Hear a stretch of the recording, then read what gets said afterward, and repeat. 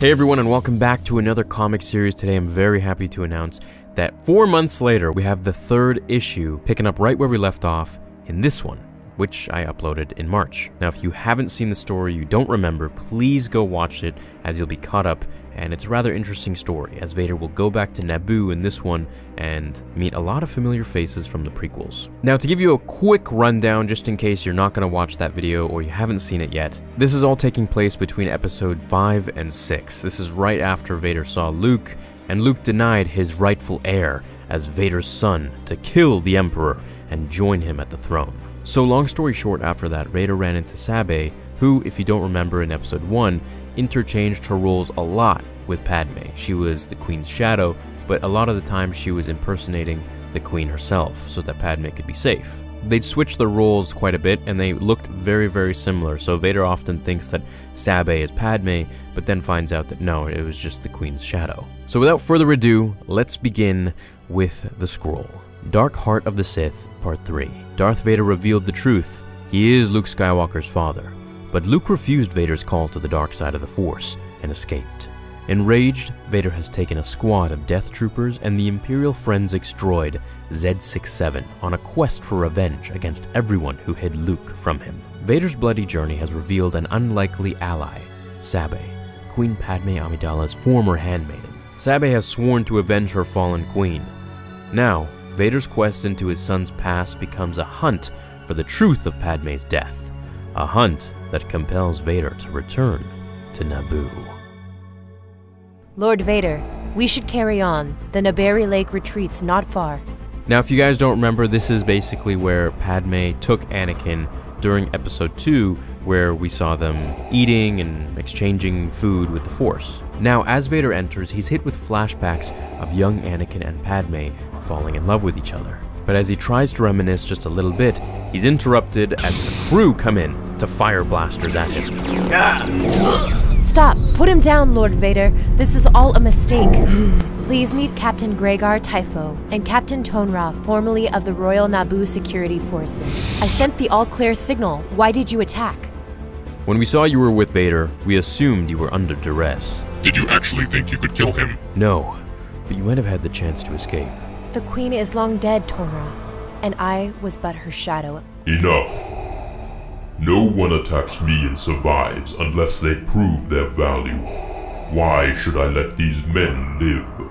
Sabe tells Vader that the men are okay and that she had them in on deciphering the security recording from Padme's quarters, and that if he wishes to recover it, he'll need their help. The men open the door and they go down the stairs, where the droid starts to insinuate that Typho might not be as loyal as he seems. Captain Typho, according to Imperial records stored in my databanks, you served as Padme's bodyguard during the Separatist crisis. Yet Padme was the target of multiple assassination attempts during your watch. Twice during a single visit to Coruscant before the vote on creating an army. Are you questioning my loyalty to the Senator, droid? I am programmed for forensics and analysis, Captain. I am merely collecting relevant information. Now this is where it gets interesting, because they start to bring up Anakin Skywalker a lot. As Captain Typho tells the droid that they did their best to keep Padme safe and away from countless threats, he says the only two that really helped her were the handmaiden Corday and the Jedi Anakin Skywalker, who gave his own life a few years later. When did you last see Padme? Captain Typho tells Lord Vader that the last time he saw Padme was on Coruscant, after the clone troopers burned down the Jedi Temple, where she insisted on flying to Mustafar alone, saying that it was personal. We then get to the same model ship that we saw Obi-Wan and Qui-Gon and Jar Jar ride in episode 1, which is a nice callback. Now this part is really nice, as the droid starts to interrogate Captain Tonra, asking about his service to the Queen. When he says that he went undercover for Padme when him and Sabe were sent to Tatooine. Vader butts in and says, "When was this?" And it was actually just after Padme had become senator, where they actually were sent there to free Anakin's mother. Now, a lot of you might not know this, but if you're a slave on Tatooine and you leave illegally, you'll blow up. All slaves had bombs put in them that if they left the planet, they would explode. Anakin's mother had vanished long before we arrived, but at least we were able to free a few dozen poor souls. It remains the greatest shame of my life that we couldn't do more. Now we know Vader's getting very touchy here as he's starting to grab his lightsaber because they couldn't save Anakin's mother. Now it's at this moment they're attacked by a Colo clawfish, which is the same fish that we saw in episode 1 with Qui-Gon, Obi-Wan, and Jar Jar.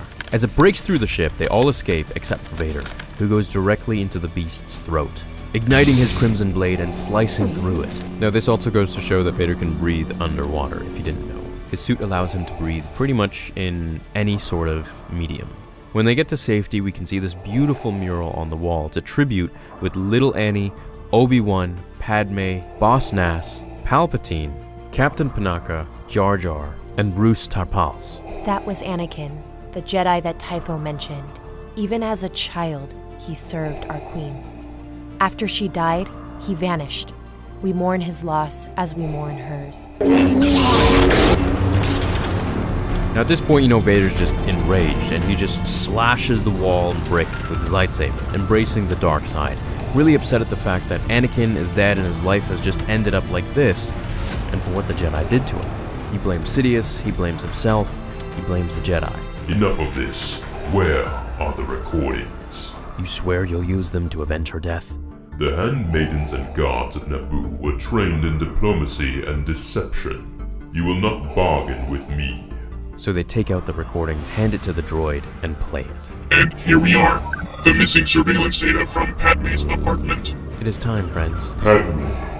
Actually, according to biometric image analysis, this is Sabe, many years younger. And assorted friends, including Captains Tonra and Typho. Tonight, we call ourselves Amidalans, and together we pledge to find whoever murdered our queen and kill them. So we swear. And this is where everything turns on Vader. He starts to realize what's really going on. As this hologram, this recording really isn't anything special. It's just showing that they formed a pact as the Amidalans to avenge her death and to find whoever killed her and kill them. And in their mind, they just did. This whole thing was a ruse to get Vader in one spot, an enclosed location where they could kill him. Explain yourselves. I told you, Vader. The last time I saw Padme, she was heading to Mustafar to find Skywalker. Years later, we learned that Mustafar was your domain. You killed them, didn't you? Of course I did. No, Tonra, I've got it. For Padme. And for Anakin.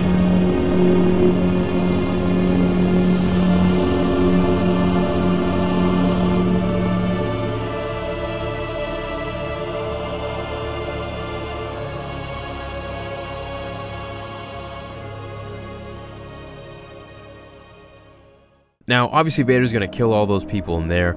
I wouldn't be surprised if he actually lets Sabe live just because she looks so much like Padme, but I'm pretty sure he's gonna kill all of them. He's gonna get swallowed by the beast, break his way out of there, and then that's when the story really starts, in my opinion, because he's going to be on Naboo, most likely all alone, and I wonder where he's going to go.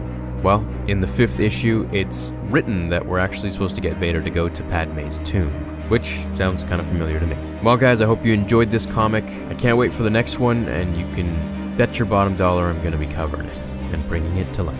Thanks for watching. See you in the next one. Until then, remember, the Force will be with you, always.